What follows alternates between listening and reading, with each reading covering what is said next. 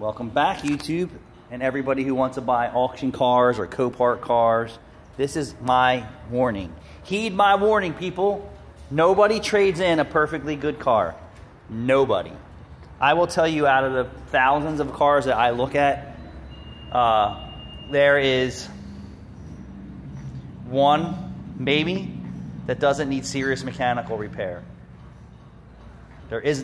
I mean, they all need serious mechanical repair. I'm sorry. They all need serious mechanical repair.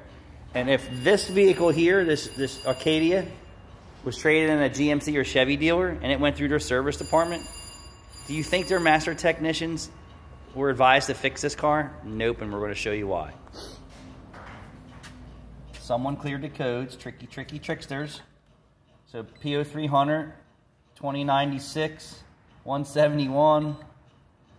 Misfire detected. Keep going. Post catalyst trim to lean. Cold start rough idle P050D. Engine misfire detected. O2 sensor slow response. So this is all on bank one, meaning the firewall side of the engine.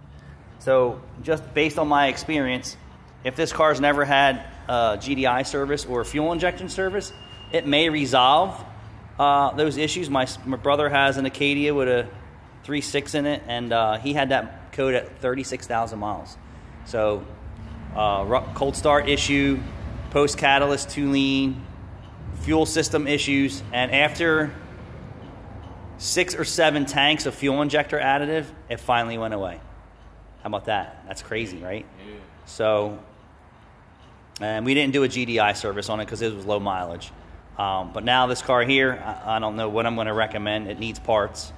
But you're not buying, if it look, I call this the hooker. It looks great, but she's nasty underneath.